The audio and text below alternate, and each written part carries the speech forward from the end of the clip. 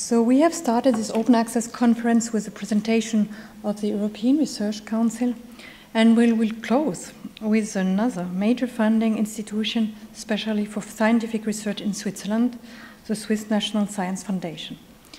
In 2007, the Swiss National Science Foundation has made public its recommendation in favor of open access, requiring that the results of the research activities funded by the SNSF are deposited in an open archive using the Green Road.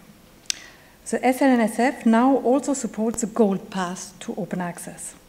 As of 1st October 2013, researchers receiving SNSF funding can cover the costs of publishing articles in pure open access journals via the project budget.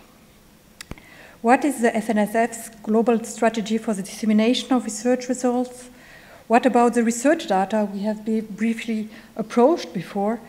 Could we be provided with some elements of comparison regarding the research funding policies in other countries? I will now give the microphone to Dr. Daniel Höschli, Director of the Administrative Offices at the SNF, who has honored us with his presence today. Excuse me. Thank you.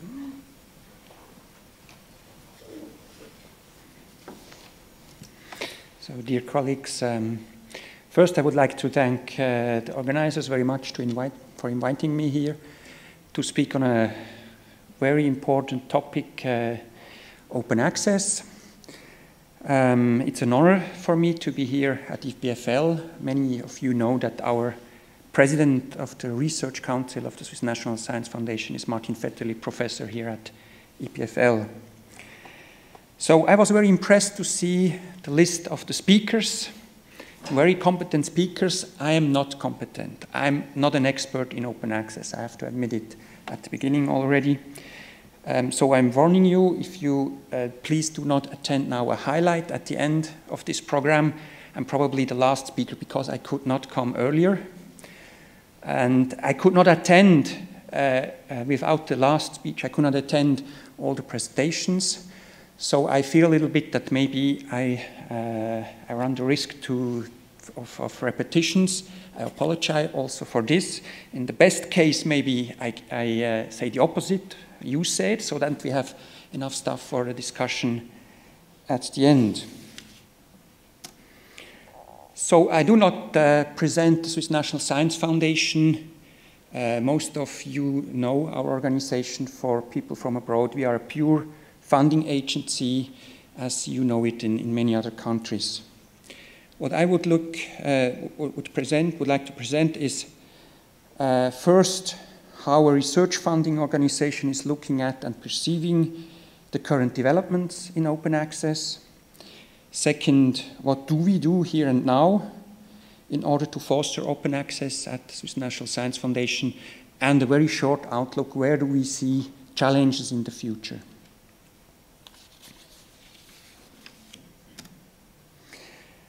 Towards a new publication system, my research topic was history of political thought. So a wall of books for me is a very nice picture. I like it very much. But of course, times are changing, and the funding agency has also to adapt its policy to changes in the publication system.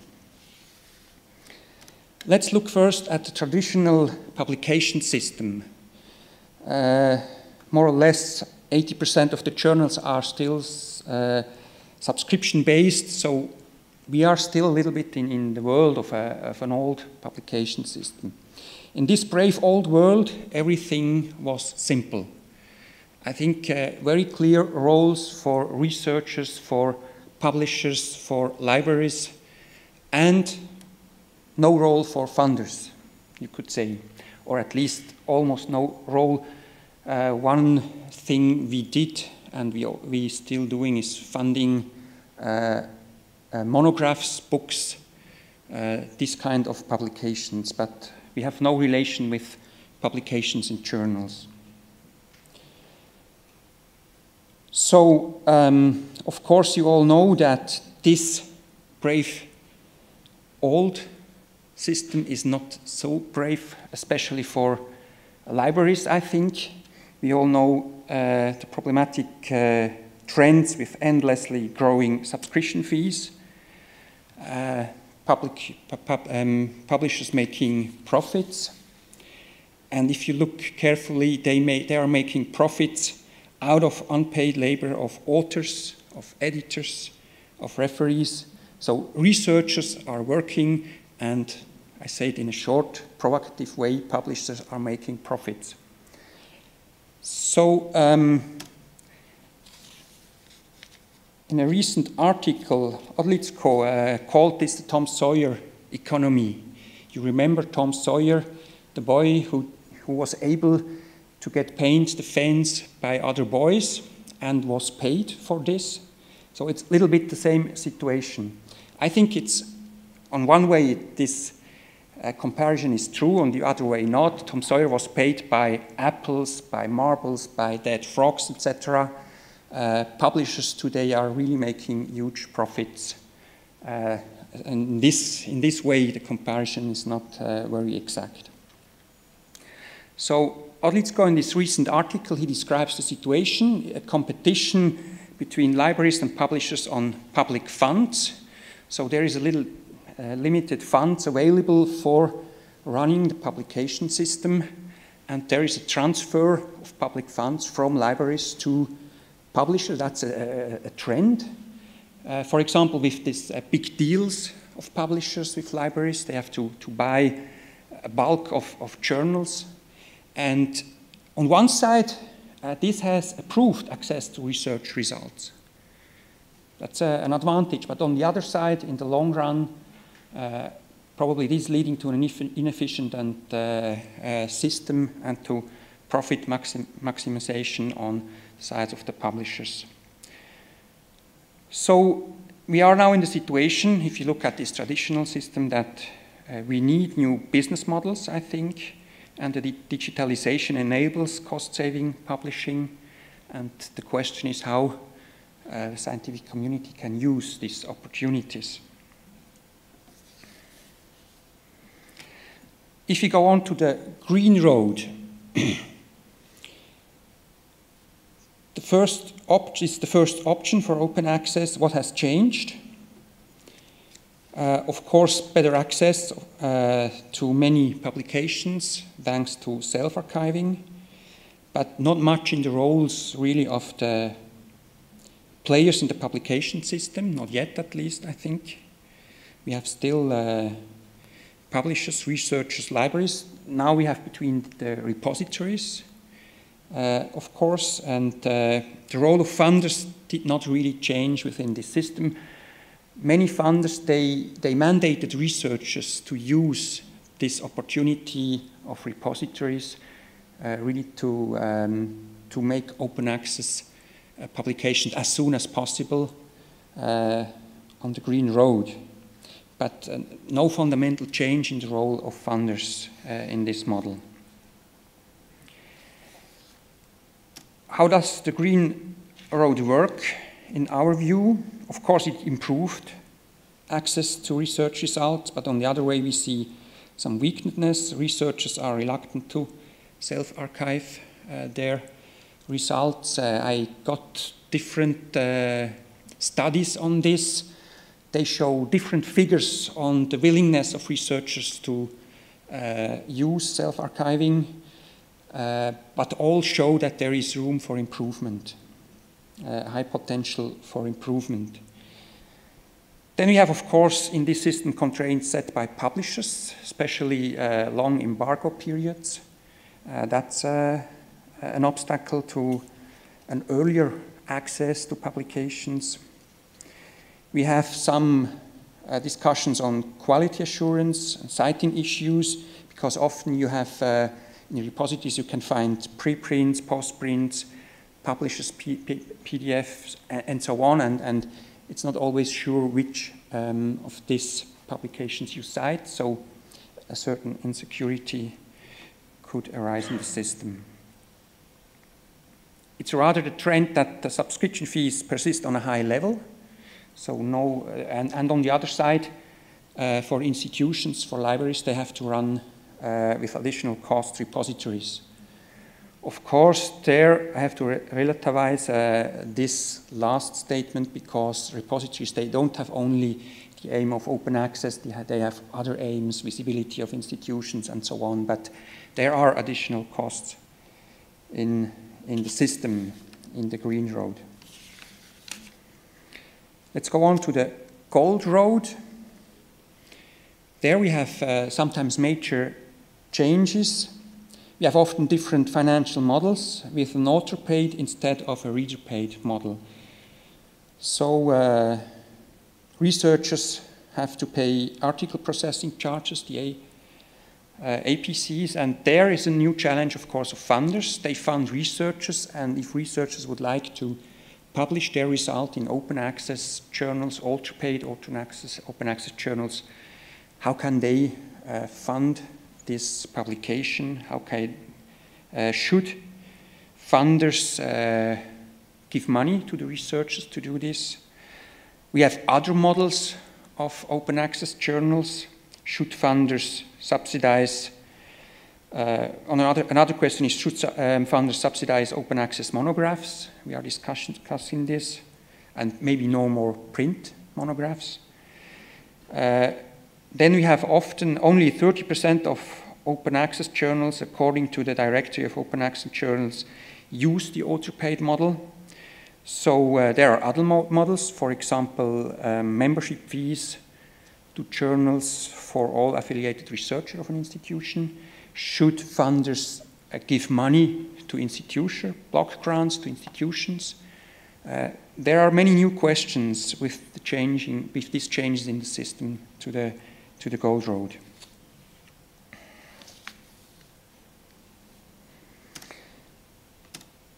So also, if you look at the gold road, there is not, or I would like to say, not all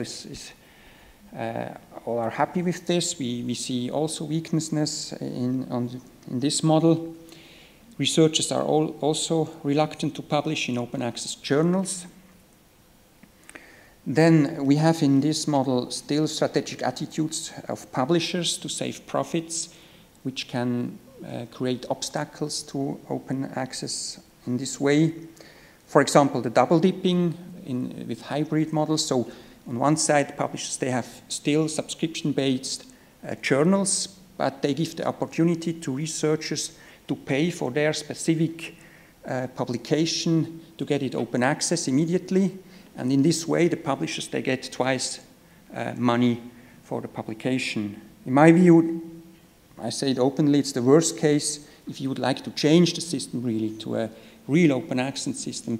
It's the worst case because there you have profits on the side of the publishers, and it's, of course, no willingness to change this model if you have a good life. Another question is APCs. If you have an author-paid model, can you reduce the overall cost for publications, or do you replace subscription fees by expensive article processing charges? That's another challenge. And of course, funder, if we pay APCs, then we have an interest that these APCs are not too high. Then we have, of course, doubts about quality assurance, concerns that paying to publish may inflate acceptance rates and lower quality standards. I don't know if you could follow this debate in the last, there was a hot debate on the relation of open access and peer review in science and elsewhere during the last weeks. I could not follow it in detail, but there is a hot debate on this issue. And of course, peer review should not be questioned only because we want to change the system. So what can we do to improve the situation, maybe to foster the transition of the system? New cost-saving publishing models, I think that's very interesting. There are ideas how you can change this. Some call it not fee-based gold road, or others call it diamond road. That doesn't matter, but I think new cost-saving models are necessary. Then I think we need still more awareness that open access is important for science and for society. Think, for example, only at researchers in less developed countries. With a real open access system, they have much better access to all scientific information. And I think it's quite clear rule, publicly funded research results must be publicly accessible. I think in the long run we should have this, this formula, we must realize it. So I think scientists should really opt for open access, but on the other hand have freedom to choose green or gold road. But you should be aware at the moment when you choose what you are really doing. Do you opt for gold road, for an open access journal, or if not, then in another moment you should use the option of self-archiving. I think that's from point of view, if I look at the science system, the science community must be maybe a little bit more aware, and it's not in every scientific field, the awareness of course is at the same level. Maybe at EPFL you have disciplines where it is higher than maybe in other disciplines. Then maybe we should analyze why researchers are reluctant to publish in open access. Are they questions related to impact factor, etc.? I mentioned the cost for open access in an author-paid model. I mentioned quality and reliability of open access journals. Then, in some cases today, maybe you can have remuneration for books or educational material in an open access model. Maybe you will not have this. Should we look for remuneration also in an open access model? Different question. I think we should analyze this and look at an improved reputation of open access journals and for other measures. I do not go into the details. Incentives for researchers to publish in open access, I doubt personally a little bit, because from a point of view of a researcher, I think you should feel free to choose the best journal for your publication and not have incentives, too many incentives to go to choose the gold road or green road, but to choose the appropriate journal. That's your freedom you should have. We are in a transition process, and the transition will not be easy because we have some identical but also many conflicting interests between publishers and the scientific community. I do not go into the detail. I understand that the publishers are resistant to a systematic change. They begin, of course, to think about the future, but in my feeling, not in a very progressive way. From the point of view of scientific community, as I mentioned, cost-saving publishing models could be initiated by the community, and my personal view, the scientific community has no responsibility to save publisher. It's an open economic market, and there the enterprises, they have to adapt to changing framework condition, to new challenges. Let's come to Swiss National Science Foundation. Shortly, what do we do as a funder now concretely? I mentioned that in the old system we had no real role in the publication system. Now this has changed. Maybe a preliminary remark, Swiss National Foundation, in contrast to other funding agencies, for example the DFG in Germany, we do not have a mandate to gain access to research results and publications for the whole scientific community.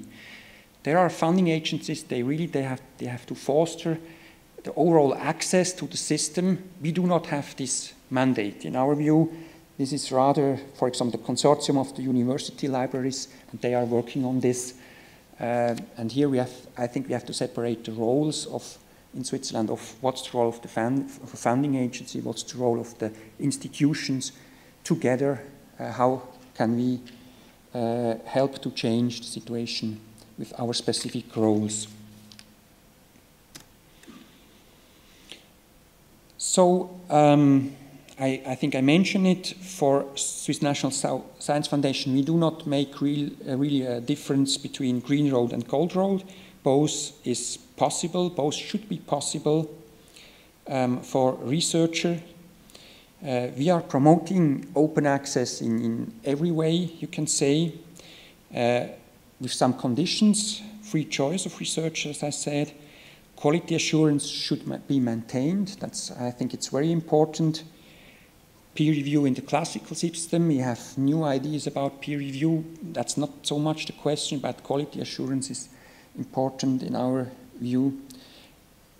And if we can, we also would like to help to create new cost-saving publication models.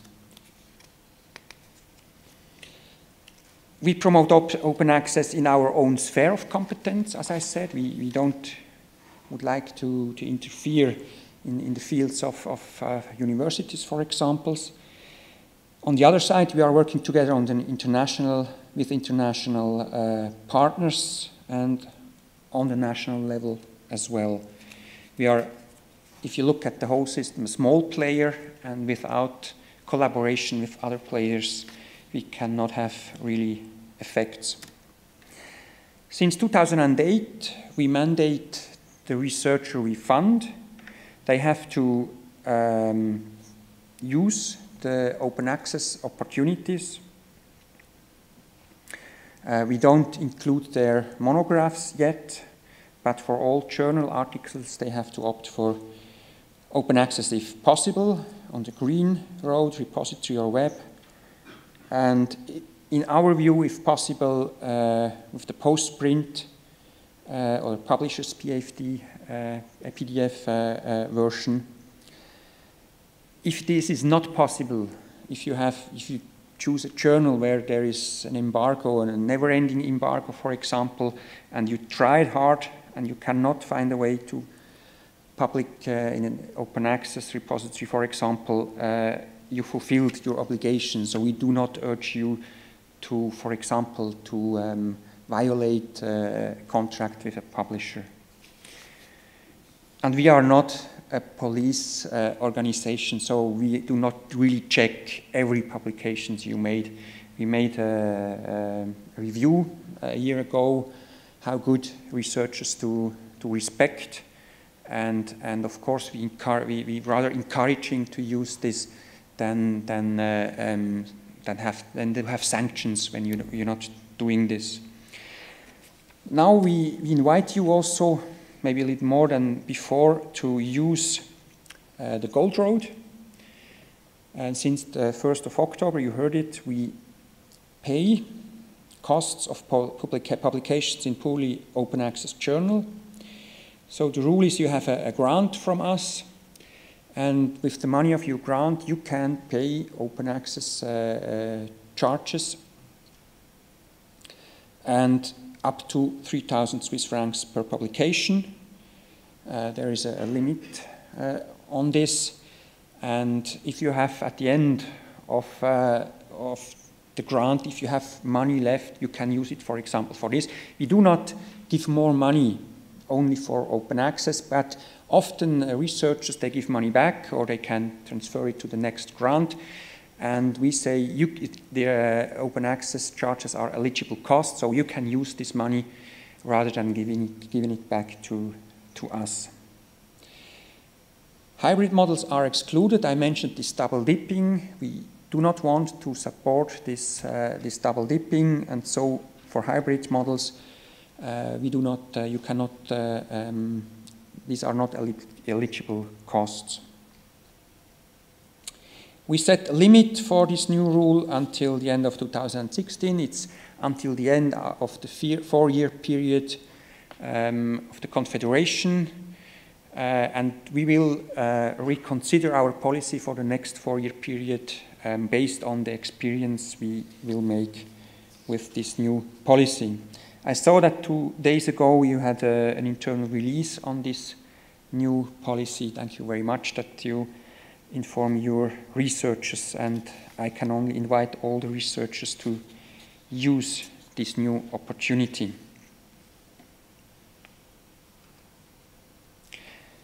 Maybe shortly, what are we doing on international level? We are working together in the framework of Science Europe.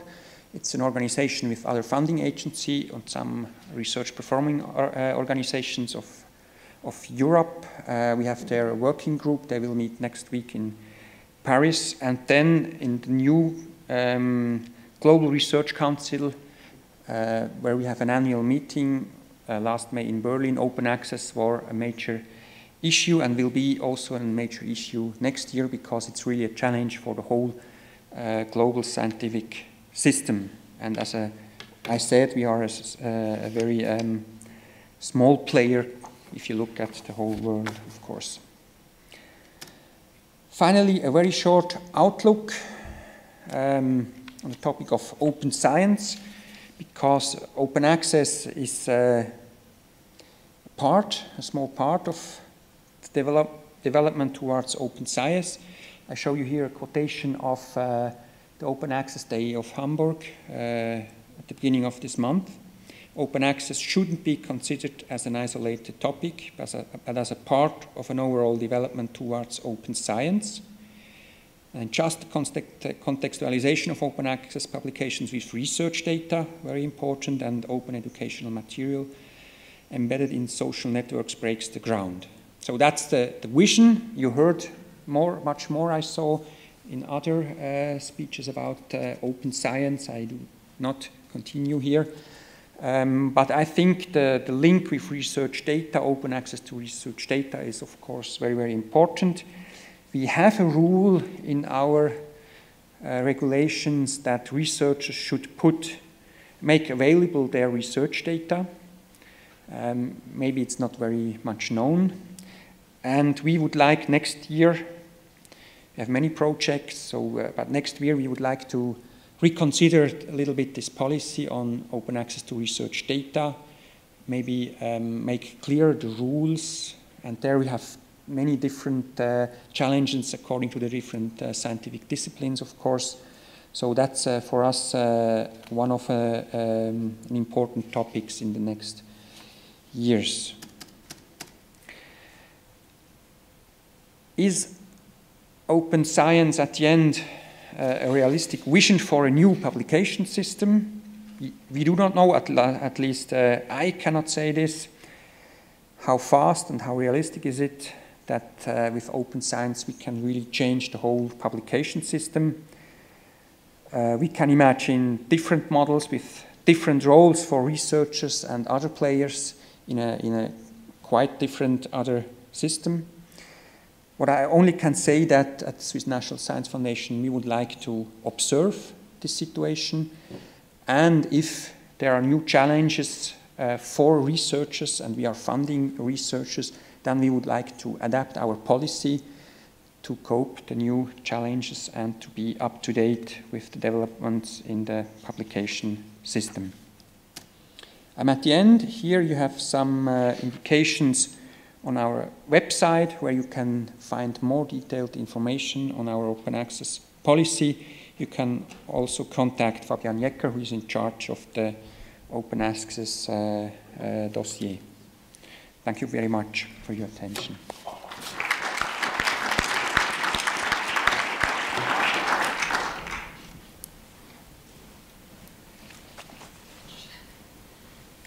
Thank you very much for this final presentation. Are there questions for Dr. Hirschli?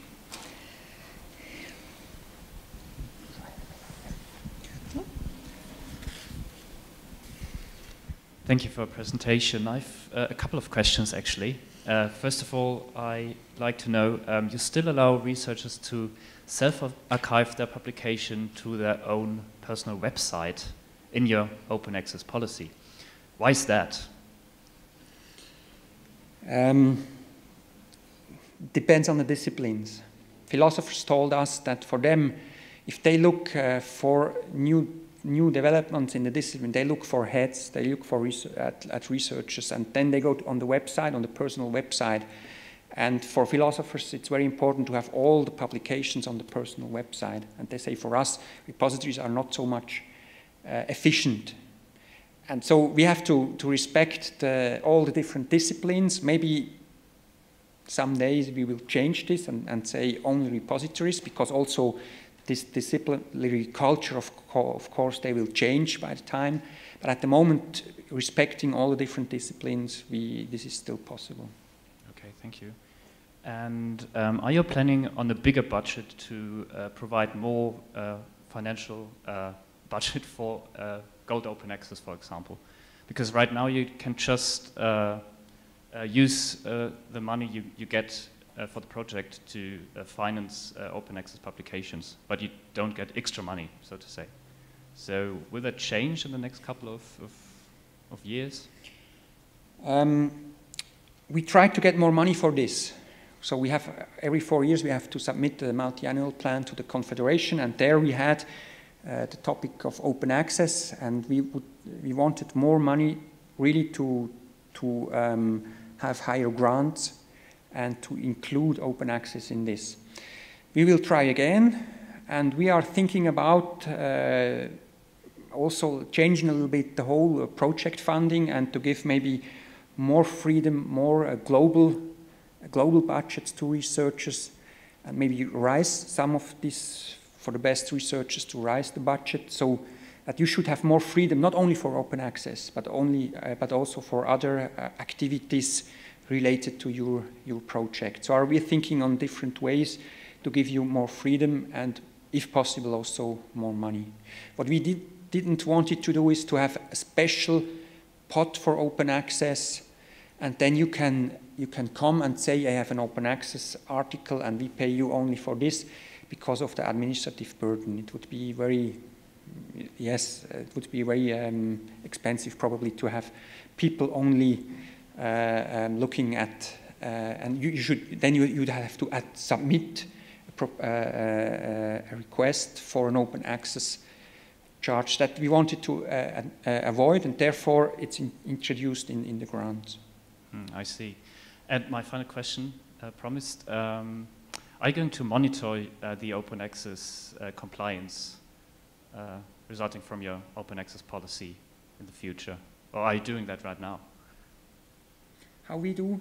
Are you monitoring? Yes, we will monitoring it. So we maybe not in a steady state, but we will make a study 2015 to look at the developments in the first 2 years with this new policy, and then we will take the results of this study to decide on the future policy.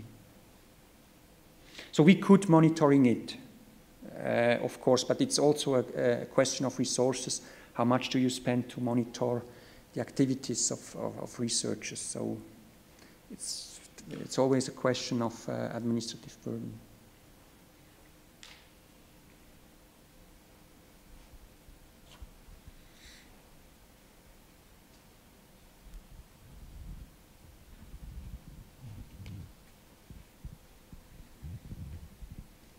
Thank you.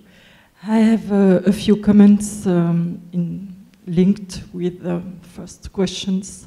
First of all, about the web pages, I must say that most institutional repositories can generate automatically web pages, so it's not in opposition with an institutional repositories, because you can generate personal profiles, as we saw with InfoScience, or personal web pages with lists of publications. So I would say that web pages can be a byproduct of institutional repositories.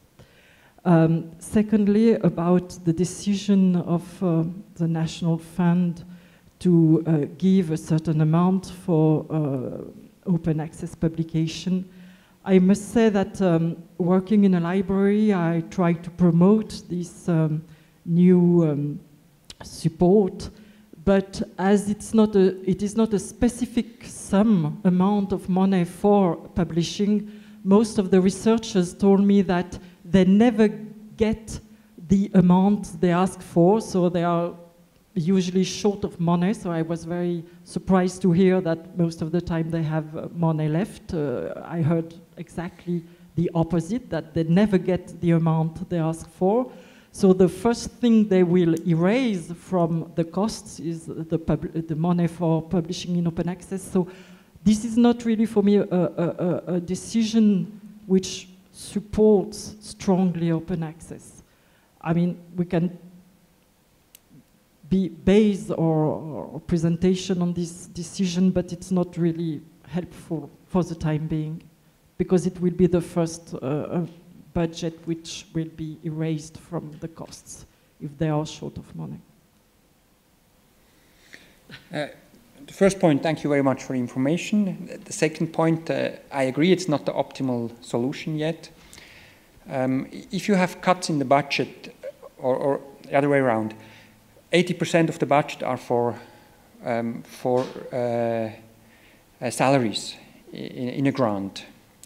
And if you cut, often because you cut maybe one PhD position in a grant and so on, so it's quite clear which part of the budget has been cut.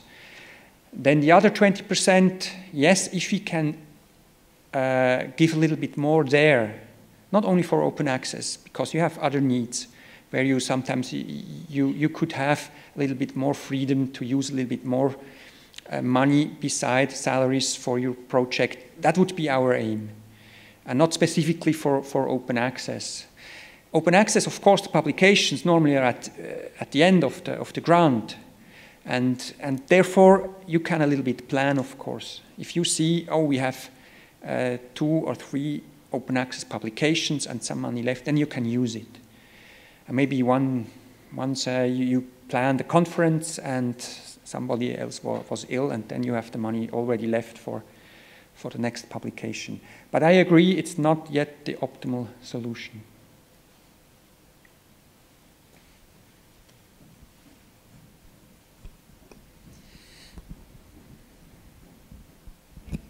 Maybe I haven't understood the whole concept of the open access, because why do we need additional funds if we can put available all our research results at InfoScience EPFL? So there's something that I'm new on this, that's why I came here. I don't fully understand. I know the valorization grants of SNF through a Scopes project I directed, and recently, well, soon we're going to complete that. And that valorization grant was actually very useful for go to conferences and present some research results, also to publish. But it's not a question just for you. Am I missing then the point? I mean, open access needs to be paid, or can we get open access for free?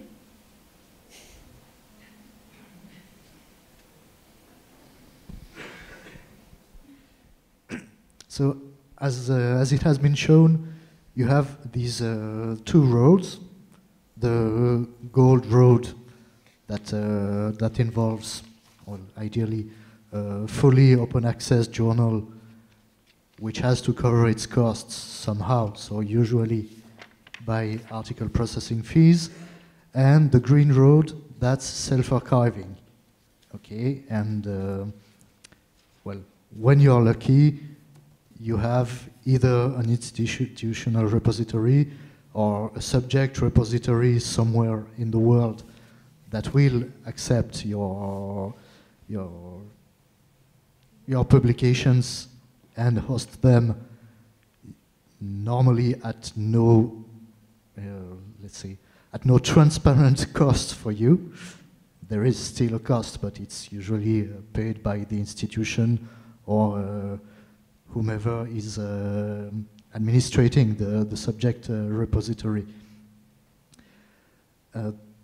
This is, of course, more interesting from a simple economic point of view for the author, and well, obviously, being involved in an institutional repository, I can only say good things about this.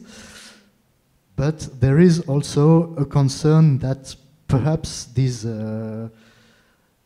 green open access documents, which are parallel usually to, let's say, to a normal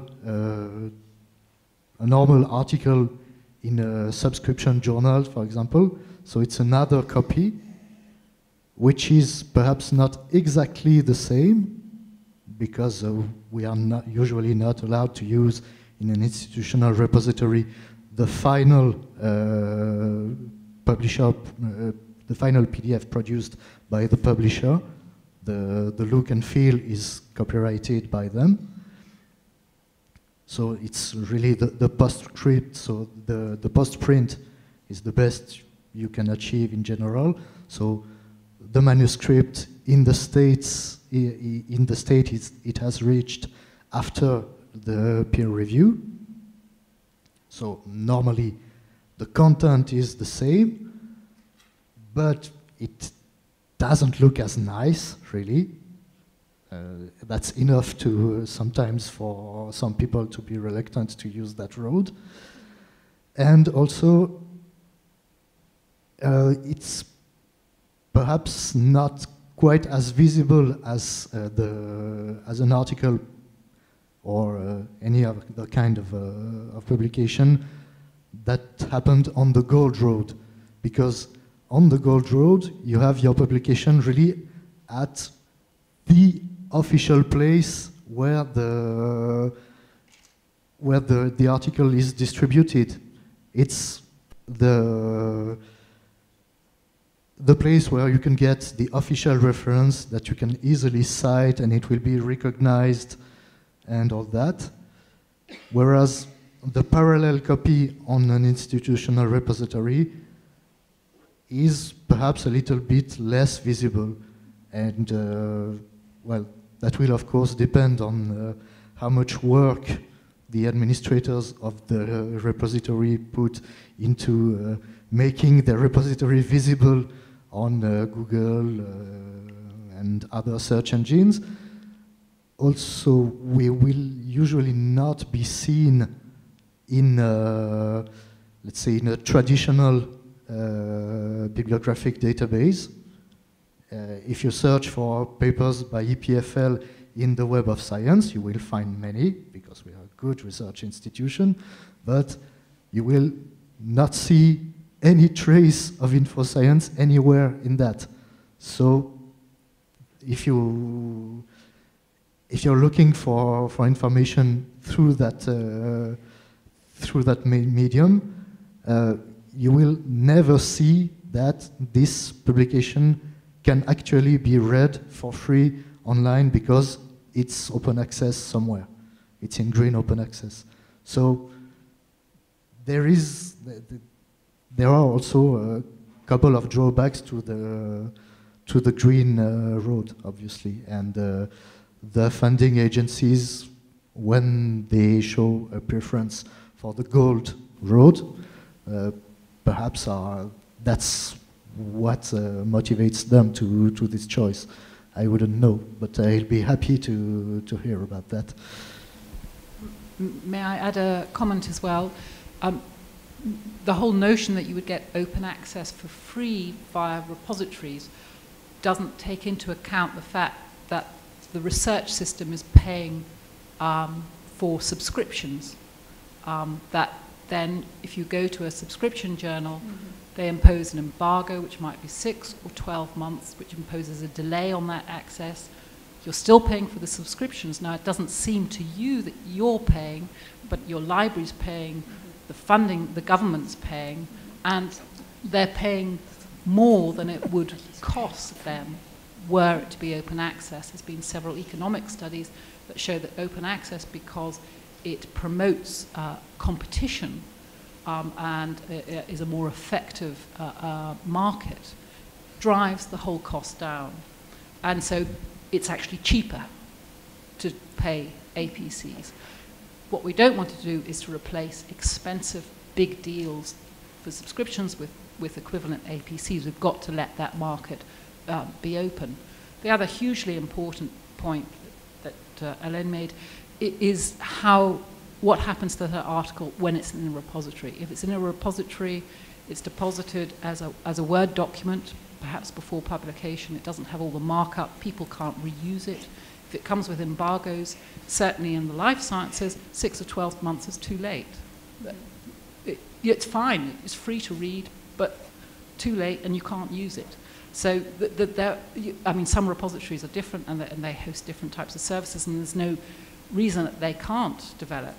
But it'd be much better to put an article with that reuse and immediately available as soon as it's published, and put it in a repository as well. There's no reason you can't have it in a repository.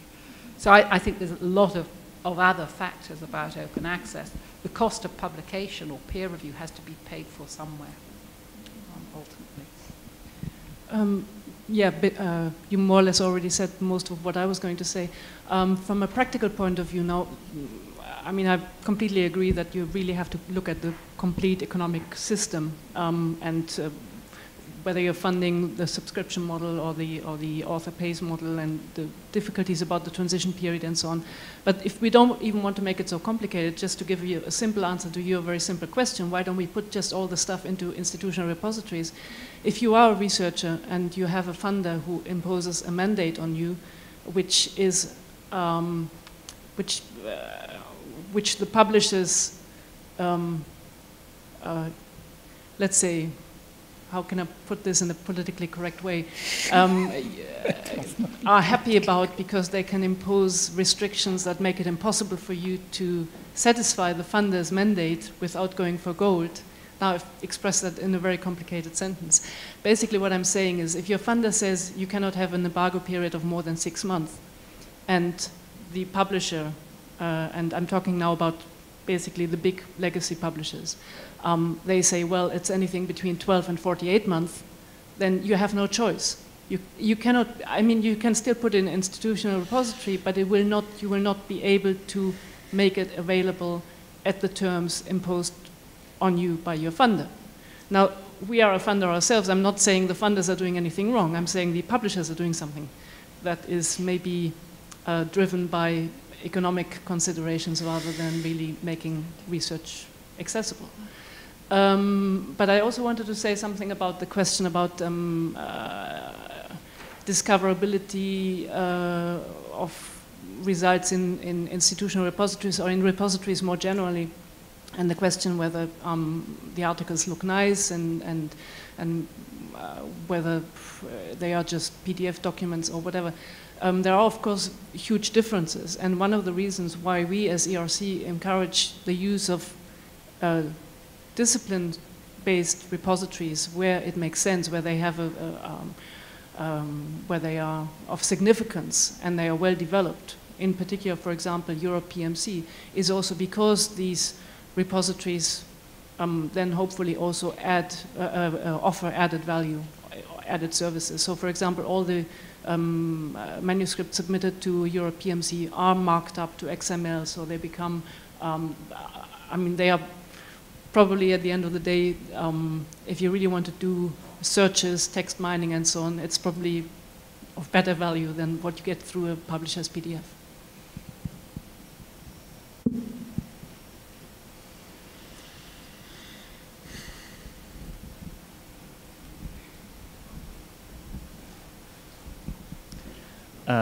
It somehow fits a little bit. Are there going to be more membership models for institutions that give more discounts on open access publishing, for example, at PLOS or other publishers?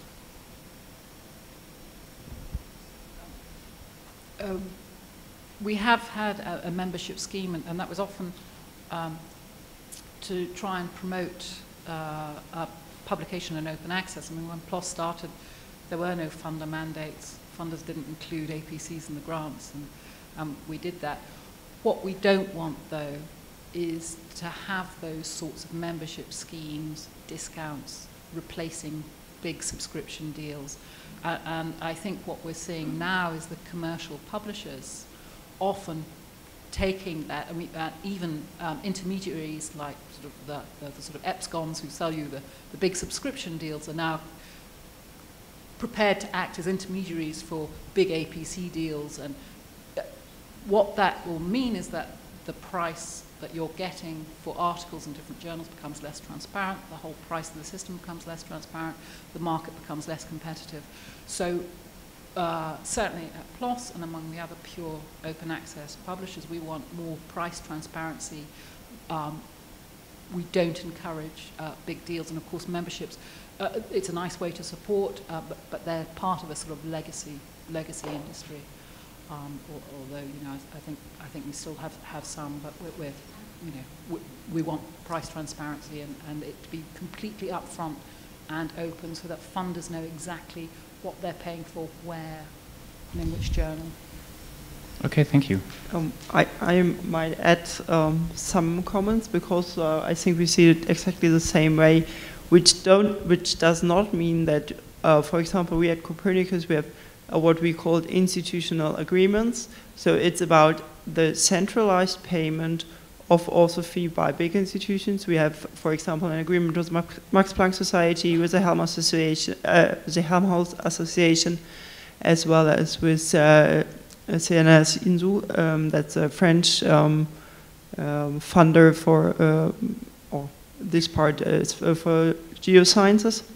And we do centralized payments, so they don't have to reimburse. They want to support open access, but they don't want to reimburse every single invoice. So we collect all invoices like in buckets, and then we do centralized payment, which reduce the administrative burden of these institutions, make the whole process for the author much easier. But we also don't include any discount in that prices, also because we think we already have quite low prices in comparison to some other publishers. And so, because not having, or saying that maybe membership shouldn't replace these big deals, like just said, it's not about finding ways of facilitating an easier payment for institutions, which we, I think, all are really interested in.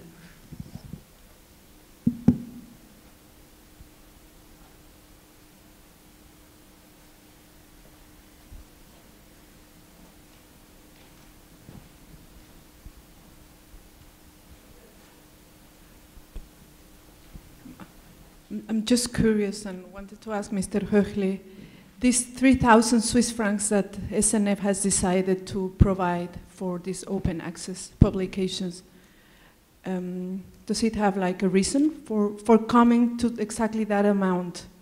What is the decision based on? So we compared with other agencies what they do, and we said that we would take a limit where most of the publication should be funded entirely, but the highest one maybe not. So to not give an incentive for publishers or to rise the charges for the single article. So, but it's not really a scientific formula how we find this limit.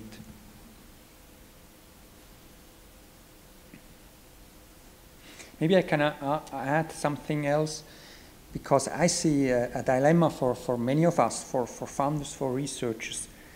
Because if you speak about cost, I agree fully that we should look at the cost of the system, of the publication system, not cost open access or other publications.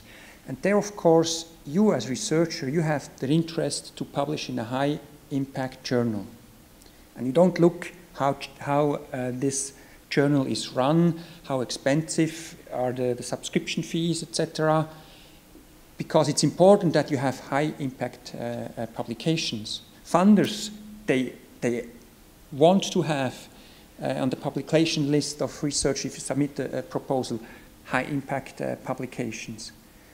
And therefore, there is you don't look at the cost at the end. It's not your criteria. How expensive is this journal compared to others, but is it a good journal?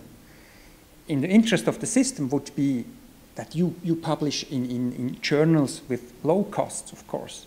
But then we have really a different situation. So we cannot say you should publish in purely open access journals with low costs, no subscription fees, because then we should change the evaluation and say we look at open access publication, not at high impact publications.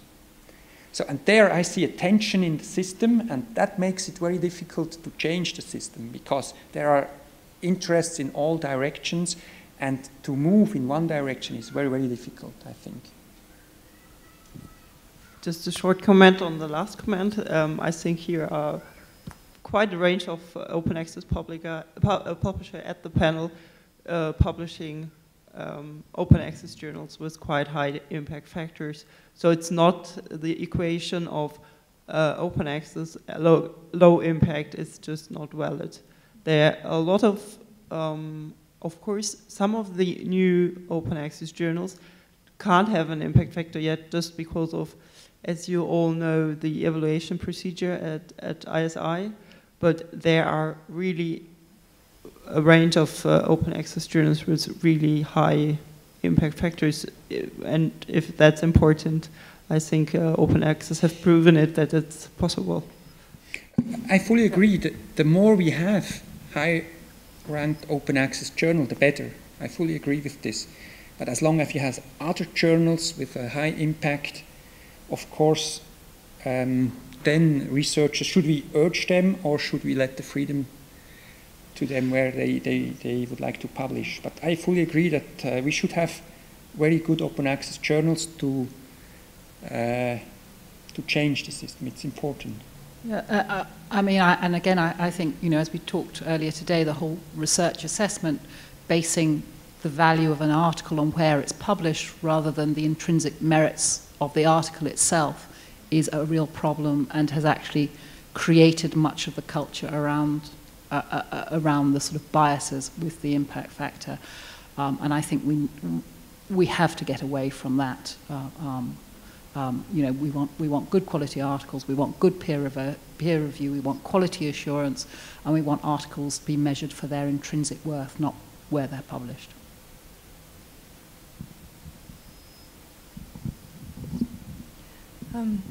Just to add to Xenia and to Katrina, but in my presentation, for example, I've been showing that. So what you weren't here, but what we showed was a cloud of all the ISI Web of Knowledge, Thomson Reuters index journals with impact factors, and we actually plotted those. And by definition, those are the leading journals that ISI is indexing there. And we plotted, for example, our open access journals, and what we've been able to show is that they have above average impact factors. What I haven't shown in this presentation, but what we as well plotted, was PLOS, BMC journals. All of these open access journals are actually performing above average. So I think the stigma of open access journals being of low quality, or, you know, like the recent attack by Science magazine on open access journals, is completely, there is no fundament to it. I mean, like, there may be, you know, like some dodgy publishers somewhere in India or in Africa, but it does not apply to the big open access publishers, which publish, by the way, the vast amount of the open access articles.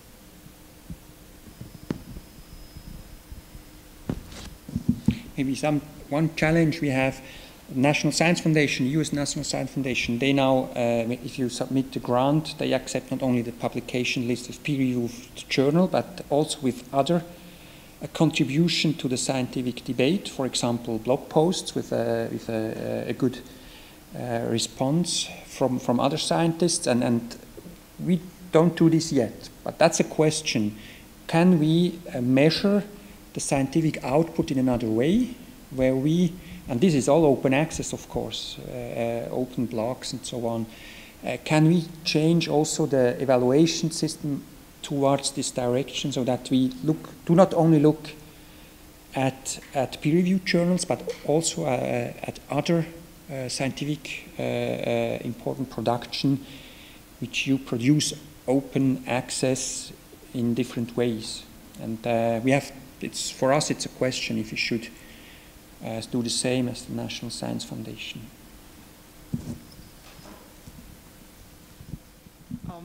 I just joined a workshops in San Francisco organized by PLOS about article level metrics.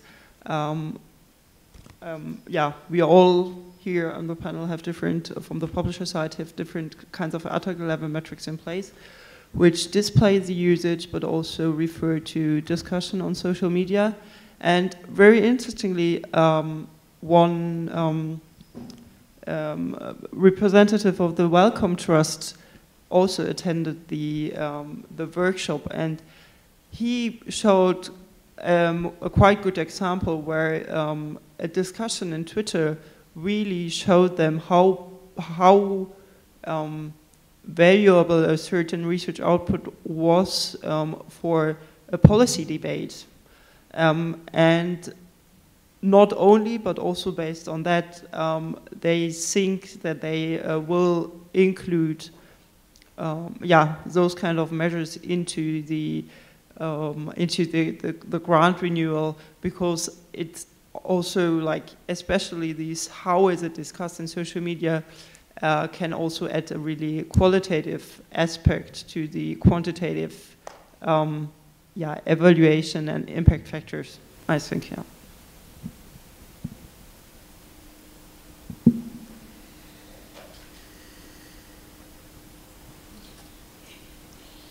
Thank you very much for all these questions and answers. So I will try to conclude briefly this day.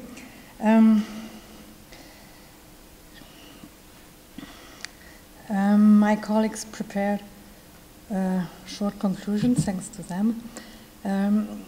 Perhaps you know that in Switzerland, EPFL and its library is known as very dynamic, very dynamic, very, very dynamic. And depending on who is saying that, it's not always a compliment, sometimes a critic. So I hope that this conclusion will be politically correct and acceptable. So some remarks to conclude. Open does not mean free. I think we discussed just that. But that is not always clear to the researchers, to the authors. And I think we have a long way to continue. Today there are many different models, not always transparent, to publish, even to publish in open access.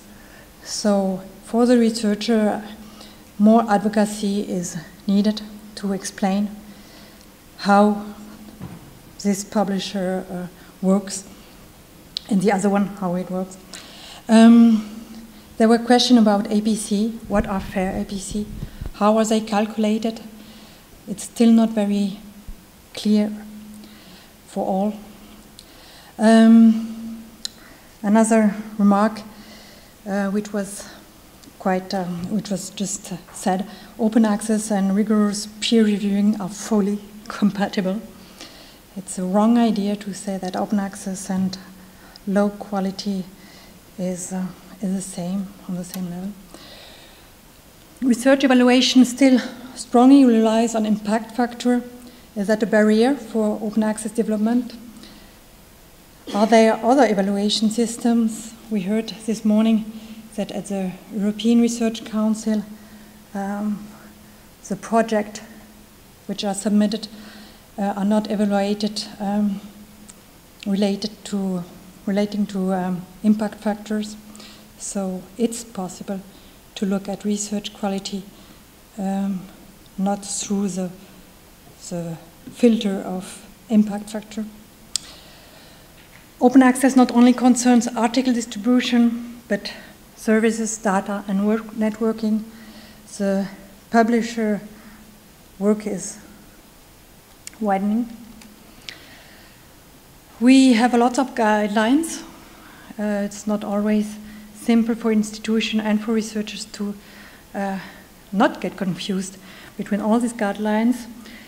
And but we have not a lot of guidelines really binding, the researcher activity publishing. So is there a need to establish mandatory policies? We heard that the open peer reviewing, and I think you will agree, has at least two benefits, with implicating increased submission quality and more constructive peer reviewing process.